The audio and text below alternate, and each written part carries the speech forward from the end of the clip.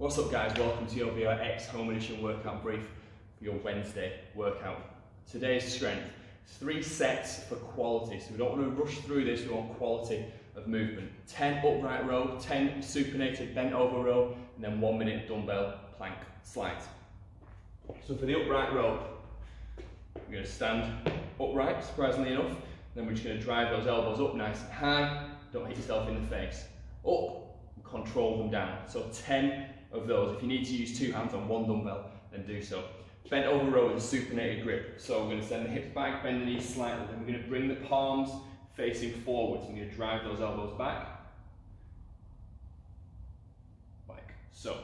Then for the dumbbell slide, like the cha-cha slide, but it's not. So we're going to get into top press up plank, and then from there we're just going to slide that dumbbell across, just outside the hand, then the same again on the other one.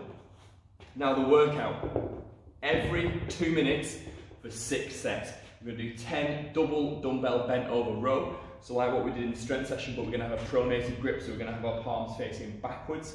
10 of those into 20 alternating dumbbell snatch. So for the dumbbell snatch, take it from the floor, drive, pull and punch overhead. Alternate the hands, each rep.